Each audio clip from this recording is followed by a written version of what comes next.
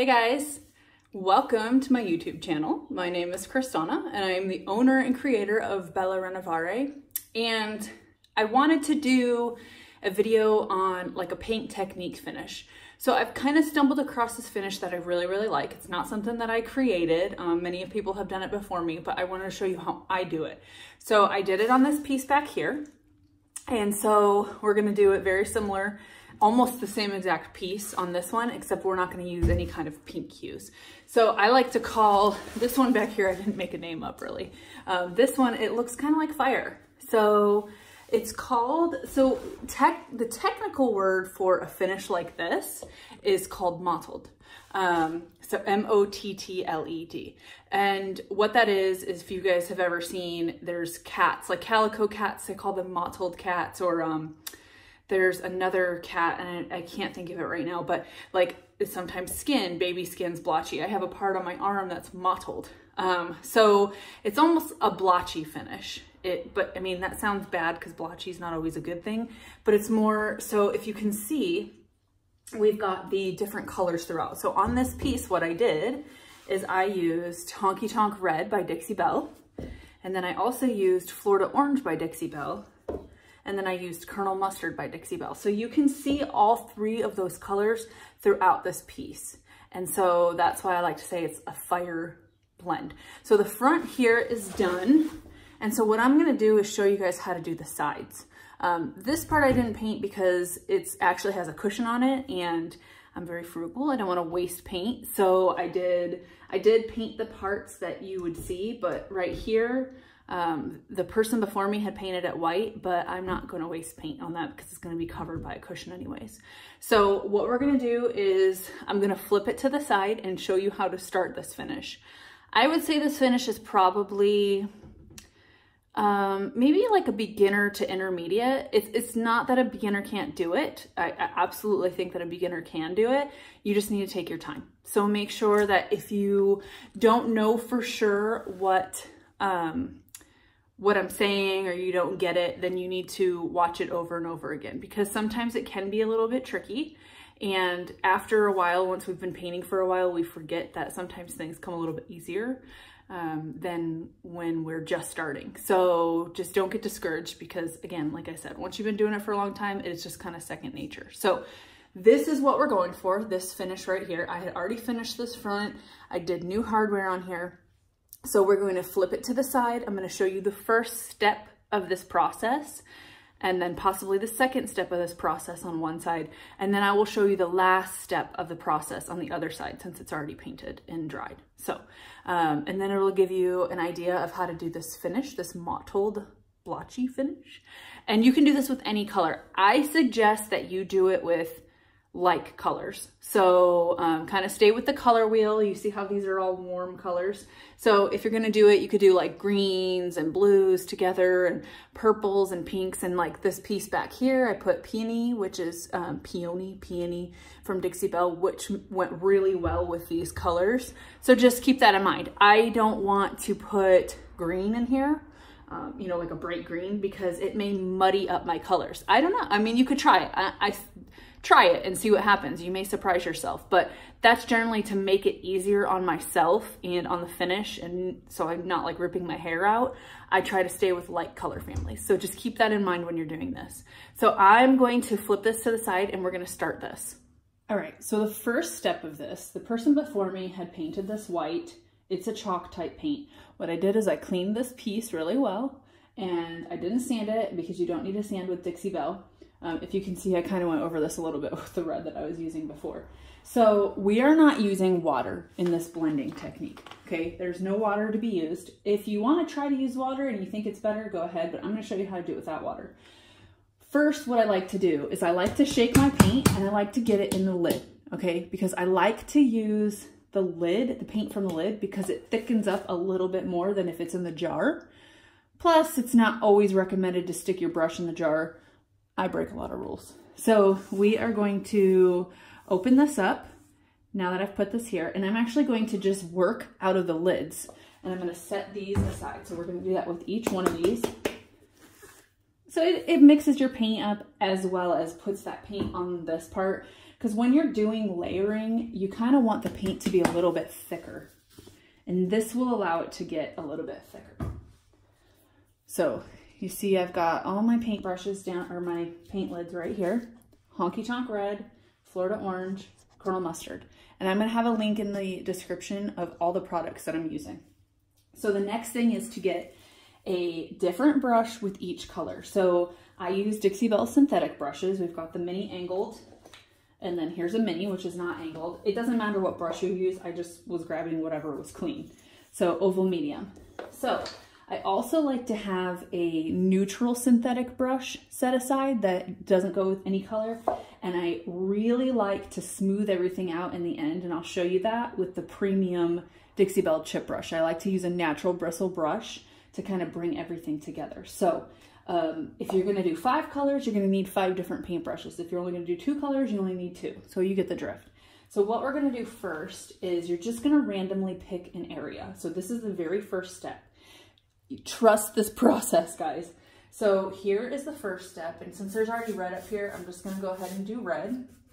What we're doing right now is we're laying down a base coat, because when you blend, I have found over the years of doing this, I used to do it where I would just do 1 coat and blend, but I have found that when you do a base coat, it's less likely to pull the paint from the bottom layers, and you're not having to go through and touch up little spots where your paint has pulled away. So if you've ever done blending, you know what I'm talking about. If you haven't, when you do it, you may know. So you can't even see that. There we go.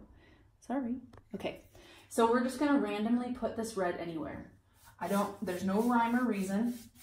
I try not to do too much of one color in a place. I try to do it, less is more in this, so that you can kind of look back and see where you want the color. So red is a very strong color.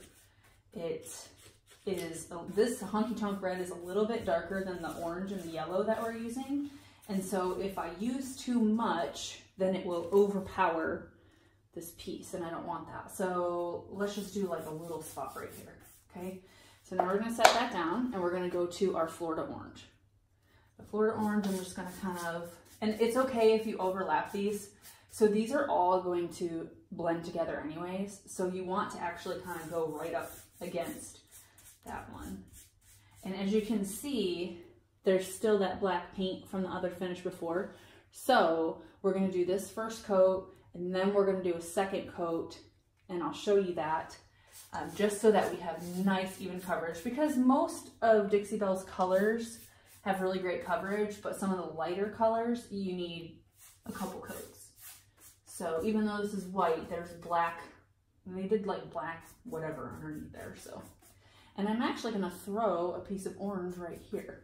Just throw it in there, okay?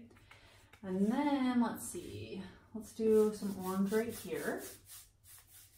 And then I'm gonna switch over to my Colonel Mustard. So we're gonna do Colonel Mustard, and we're gonna go over here. Like I said, just, there's no rhyme or reason, and this is totally fine.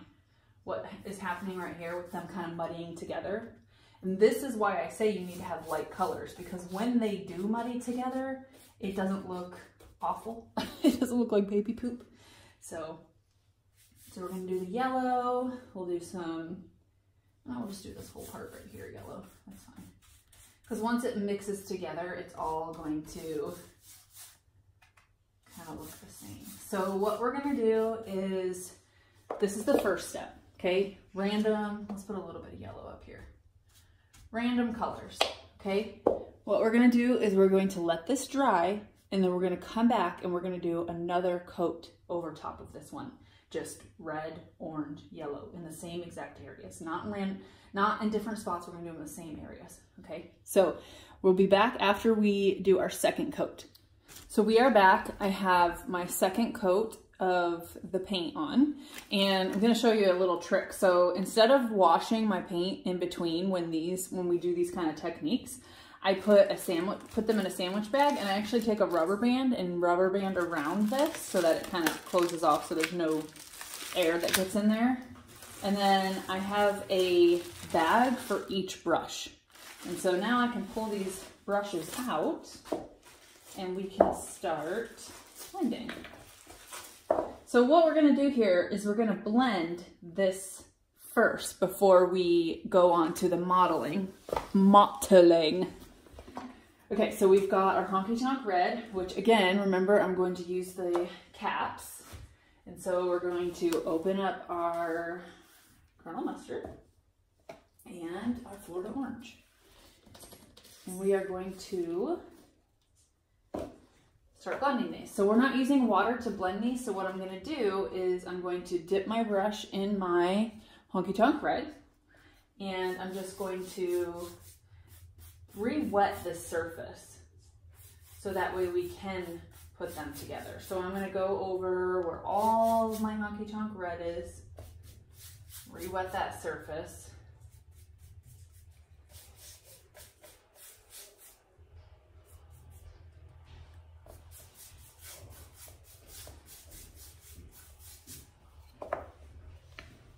And then let's see, we're going to go find our Florida Orange.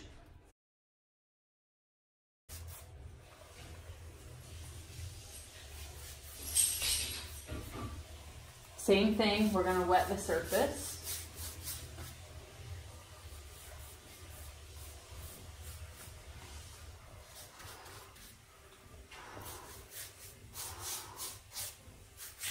Remember, we put a little bit of our Florida Orange up in this part. And now we're going to take our Colonel Mustard. So now that we have wet paint in these areas, we can start doing our blend, okay? So first we're gonna start with the Honky Tonk Red, and I'm just gonna kind of go into the orange right here.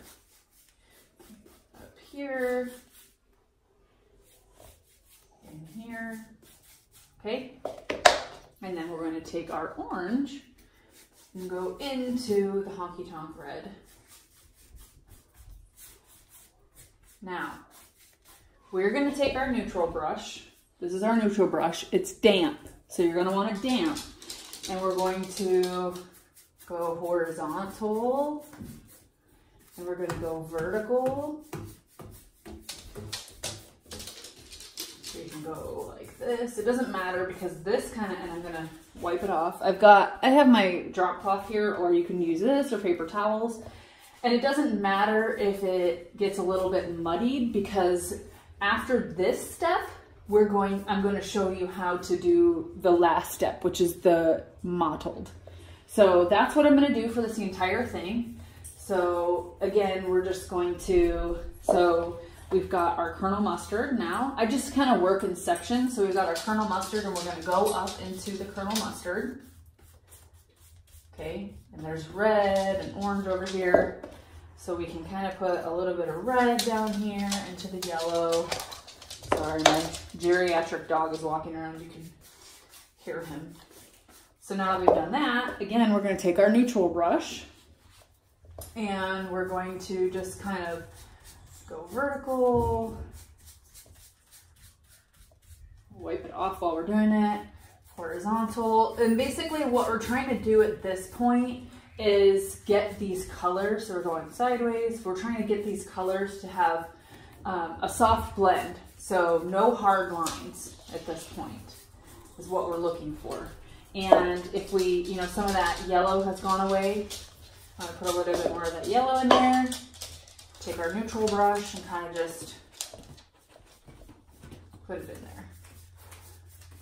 So as you can see, we're starting to soften up all these areas. So I'm going to just continue to do the rest. Also, here's another tip. I really like Dixie Belle's premium chip brushes. It's a natural bristle brush, and you can also use this to kind of smooth out everything and soften it. Natural bristle brushes are really nice for that. They're very soft. So if you feel like you need to soften it a little bit more, that's another tip which I'm showing you. So you can do that as well. We will be using these for the next step. So let's finish blending this whole thing.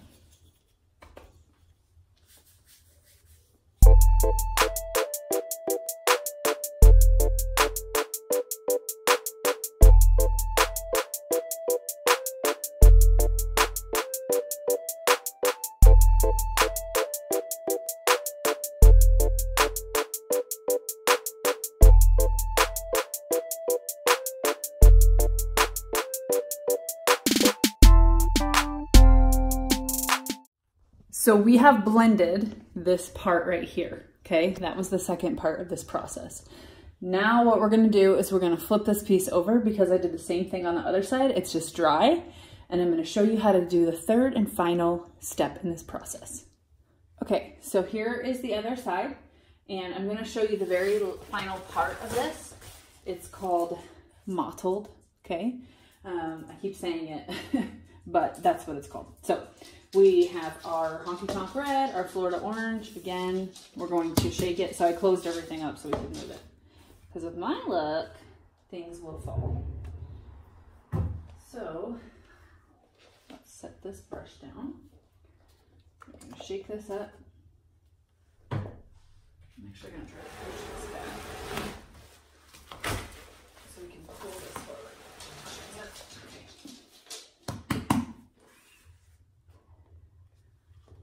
Okay, so all of this really is a bunch of swirling and dabbing and getting things to kind of just marry together. So again, we have our brushes, the same brushes I've been using for each color. We've got our neutral brush that I also have a paper towel right here. So it's okay that, you could go clean it if you want to, but again, these colors are all gonna come together. And then here's our Dixie Belle brush. They're all Dixie Belle brushes, but this one is the premium chip brush. So I'm just gonna choose an area. So I kind of want a little bit of orange right here. So I'm going to just dab some orange. Dab it right here in this area. Dab a little bit of yellow onto there. And then I'm gonna take my neutral brush, just kind of swirl it around. Okay, we're gonna take our chip brush, swirl it around, dab it. And then I'm going to take the red, and this is going to help blend it better. So we're gonna do this. And you see how we start getting like little spots. Basically, it's like little splotches all over. And this is the same process that we want to do. So let's see, we could do a big one. So we want yellow right here. And then let's add a little orange. Let's mix them together. Do this little number. And because there's red around it, we're going to use the red. And we're going to just kind of, almost like take it and go like this, side by side. And if you feel like it's too rough, then you can take the red and kind of just go down into it.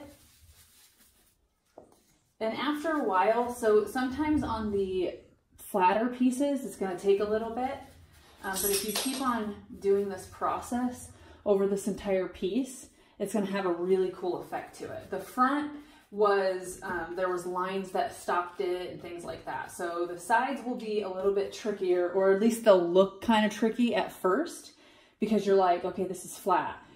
As opposed to the front where there's like lines that stop it. So just keep on doing this in different areas and you'll get that perfect effect. So I'm gonna do the same thing and just pick different places. And these colors work really well together, so it doesn't matter. So if I want to do red and yellow together or red and orange together, you don't have to do the same colors together each time. I just kind of want to figure out where I want them. So let's see, we'll do yellow and orange right here because there's orange up in those areas. And you can go like this to blend them together. And that's always nice to use that other color to kind of dab it because that's what we want. We want it to be mottled, but we also want it to blend together. So that's what these premium chip brushes are really good about because they're not expensive and you don't have to worry about, I mean, they're reusable and I rewash them, but if for some reason you mess up the bristles, you're not so concerned. So do you see how that works? And then if you feel like, okay, this is kind of messing up my red, you can just go in with your red over here, no other colors, and just kind of start blending. So do you see how we're starting to see right here the mottling effect. And so I'm gonna do some orange right here, I think. I'm just gonna go in like that with it. And then of course we want to put a little bit of red to blend it. And that's the whole purpose of this effect, is a blotchy look, okay? So that's what we're going for. So I'm going to continue to do the rest of the piece.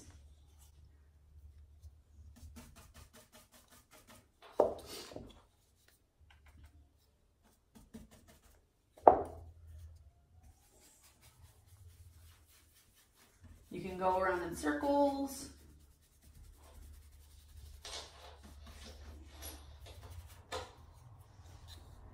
And I want you to see right here, there's orange. So I'm going to try to put that orange there because I feel like that is going to give it a better blend. That's going to blend it better. So whatever color is on the side of what you're wanting to blend better, try to use that color. I just want to put a little bit of yellow up here. Just like its own little lighting. I'm going to put some orange. And there you go. So we're starting to see it. So I'm going to finish the rest of the piece, and that's it, guys. It's pretty simple. It's a step, but a process, but it's simple.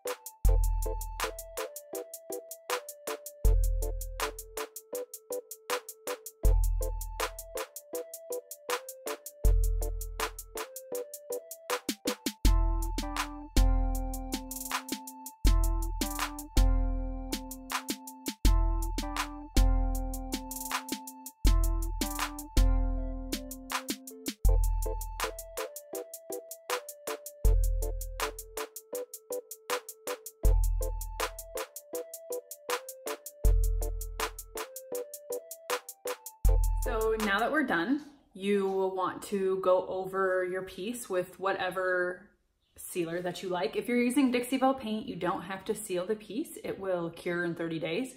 If you're using a different paint line, I can't speak to how well this technique will work, but if it does, use whatever you like to seal that piece. This is our final product right here. Oops. So there's the front of it.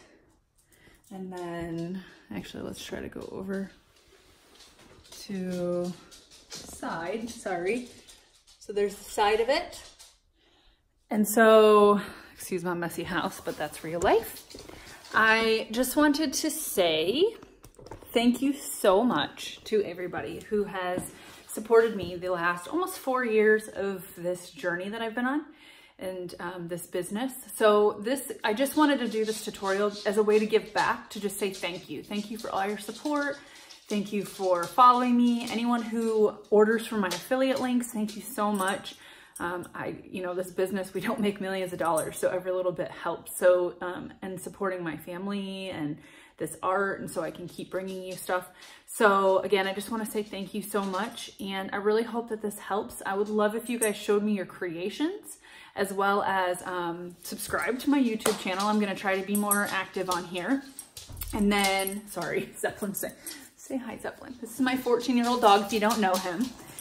If you follow me at all, you know that my life is chaotic. So if you're new to this and you're watching this YouTube video and this bothers you, well, then this is my life, chaos. So anyways, I just want to say thank you. Make sure that you guys subscribe to my YouTube channel. Go follow me over on Facebook, Instagram. I've got a blog, bellarenovare.com. I try to blog on a lot of different things. I feel like it's probably friendly for all levels of, you know, whether you are beginning or you're intermediate, or maybe you forget, or maybe you just need to ask a question. And then as I'm always here, so you can always shoot me a message as well.